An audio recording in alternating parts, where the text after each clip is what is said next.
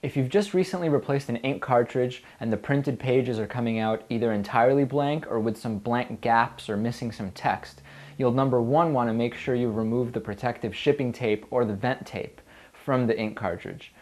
This is easily overlooked, but it's really simple to fix. On HP, Lexmark, Dell, and other similar printhead cartridges, you'll find a strip of plastic film along the bottom of the cartridge covering the printhead. This tape's used to seal and protect the printhead during shipping, but obviously you want to take that off in order to print. It prevents ink from entering the printhead where it dries to form an ink clog. Don't confuse shipping tape with the control ribbon.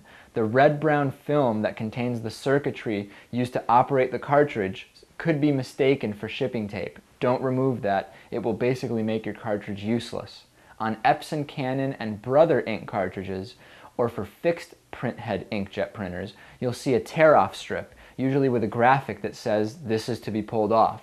The tear-off strip seals the vent holes on top of the cartridge to prevent it from drying out on the shelf or during shipping. After making sure that the shipping tape has been removed, run the printer's head cleaning utility to prime the cartridge, then print a test page. If your printed output still indicates clogged ink nozzles, from inside a software application such as Word or Notepad, go to the File menu and click Print. Click on your printer in the list to select it, and then click on Preferences, and then Utilities or Maintenance tab. Locate and run the head cleaning utility at least once, but never more than 3 times in a row. Print a test page.